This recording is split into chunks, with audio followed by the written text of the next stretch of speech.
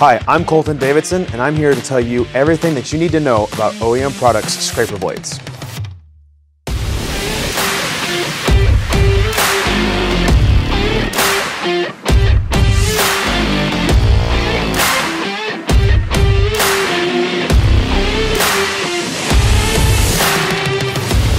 OEM Products sells two types of scraper blades. We sell flat blades and we sell carpet blades. Now each blade is specifically designed for a specific type of flooring surface removal. You want to use a flat scraper blade whenever you're taking up surfaces such as ceramic tile, VCT, glue on the floor after you have removed your flooring surface, those types of things. Now you're going to want to use a carpet blade whenever you're taking up carpet or rubber flooring that you can find in a gymnasium.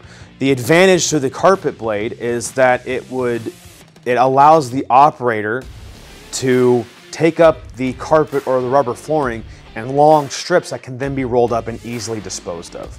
OEM Products offers 3 levels of thickness on our blades. We have first level is our standard duty, and standard duty is great for carpet, it's great for taking up glue, it's good for some hardwood flooring or VCT. And it'll handle about 90% of whatever you need it to do.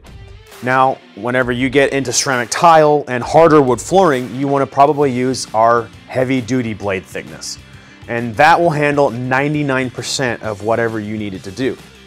Lastly, whenever you have the really tough stuff like mud bed or some really tough hardwood flooring or ceramic tile, that's whenever you want to try to get our extreme heavy duty blades.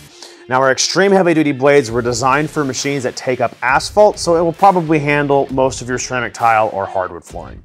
So now that we've gone over blade style and blade thickness, let's also go over the blade lengths. So OEM sells blades starting at 24 inches long, going down 2 inches every increment. So we sell 24, then 22, then 20, and all the way down to 4 inches.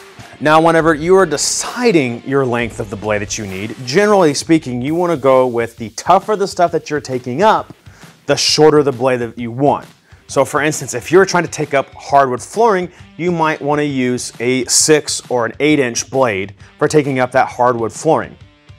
Now, if you're trying to scrape up glue after you have taken up that hardwood flooring, you might want to switch out to a longer blade like this 24-inch blade.